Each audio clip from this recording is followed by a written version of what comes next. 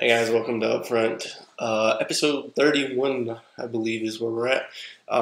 So again, this week we're at the end of the year, so there's not really a whole lot going on as far as new game releases, and actually some of the news is kind of sparse, especially with Xbox in particular. So we're gonna go into this, and it's gonna be another short, sweet week, and we'll get back into all the trailers and everything that's going on next week because there will be new game releases, etc. Also, this week, New Year's Day, we'll be releasing our New Year's Eve. Sorry, we'll be releasing a video on games that we'd like to see remade. Haven't seen them in a while, and it'd be great to finally see a new idea with these titles. So it's going to be kind of cool. We'll release that on 31st. Anyway, let's go ahead and jump into it. First off, I updated. I went and found an old iPad 2 I had laying around so I could not deal with paper anymore, which hopefully enhances the experience on your end.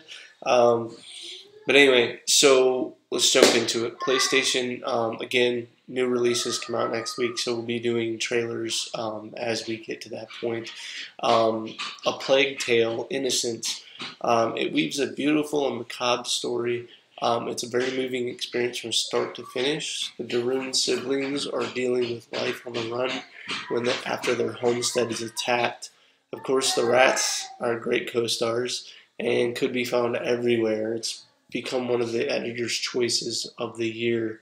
So go ahead and check that out if you're interested into those types of survival games. It might be a really good pickup. A lot of the screenshots and whatnot that I saw from the game itself looked pretty good. Alright, a list of the best trailers of 2019 is live. Opinions on whether you agree or disagree with these would be welcome in the comments, as well as shooting me a message. I'd love to discuss some of these. But this was the list that was put out.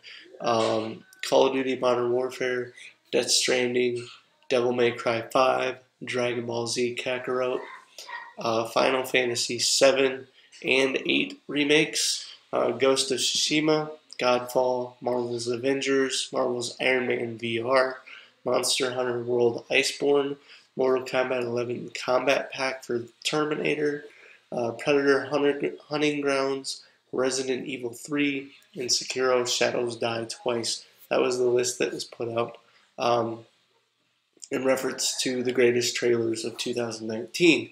I'd be very interested to know if you agree with those. I'm sure there's one or two in there that you agree with, but I'm kind of indifferent on a couple of them. So anyway, moving right on, Xbox. Again, no videos this week, but Xbox's biggest story is Series X again, and a recap of the year as news outlets are moving into 2020. So expect more next week, as the new year will definitely have news streams live with more reference to Series X, games, peripherals, and more. Alright, let's move into Nintendo. Level 5 CEO, I'm going to mess this name up, I promise. Excuse the nasally, like I'm a little sick this week. Akihiro Hino announced a new title in the Yokai series entitled Yokai Academy Y. This comes after the announcement that Yokai Watch was coming to PS4 as well. They made that announcement back in September. Anyway, they haven't announced the platforms, but it's a pretty solid guess that it will be coming to Switch. Finally, for Nintendo, the French Consumers Association has called out Nintendo as one of the worst companies of 2019 and labeled the Switch as the most fragile product of the year. The main issue being with the Joy-Con drift. Nintendo has been aware of the issue and has encouraged consumers to contact support with these issues. Hopefully, a revision can solve the issue going forward, as fixes and support are only available in certain regions. So I would be willing to bet that if you're a US customer, you can probably get your Joy-Con controllers replaced. However, certain areas of the world, they cannot. So this can be rather frustrating for those that bought a Switch in those remote areas or in those regions that are not supported, and now they're dealing with Joy-Con drift and having to either purchase new Joy-Con controllers or just kind of deal with it, which is kind of shitty. All right, so lastly, Stadia.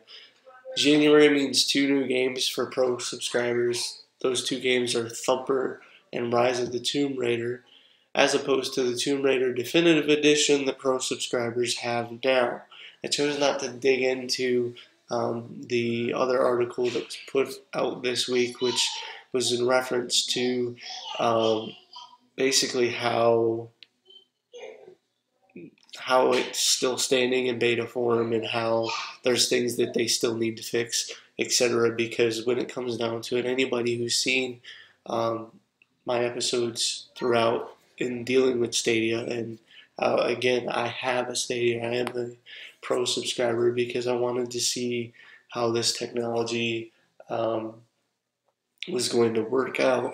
And now looking at it, like, I'm getting free games. That's basically all I'm playing because of the fact that I'm not seeing anything that's new or unavailable on other platforms that I should get into. So I've gotten all my Pro subscription games that are free to me, and I play them.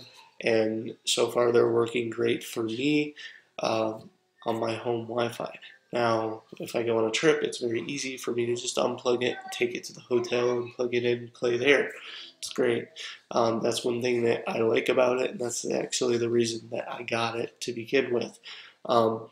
Anyway, that being said, I kind of limited the rants about how they're still in beta and how they're still building things. They did release achievements, and I think we tracked that last week. But Stadia is still building. They're moving forward. They're trying to get the right things done. I am a little upset about the 2 free games of January when it comes to the fact that just last month they released Tomb Raider, the Definitive Edition, and now we're getting Rise of the Tomb Raider. So we're basically getting 2 Tomb Raider games in 2 months back to back. I don't really understand why, but it is what it is, and here we are. However, that brings us to the end of this episode, and as usual, guys, questions, comments below, and again, you can always hit me up with a message, let me know how you felt about the episode, and we're working towards subscribers that we can do some giveaways, so by all means, like, comment, subscribe, and share, please. It means a lot to me. All right, thanks, guys, and we'll see you on Wednesday for the special episode, and then again next Sunday as we pick up the news for 2020. Have a great new year, and see you later.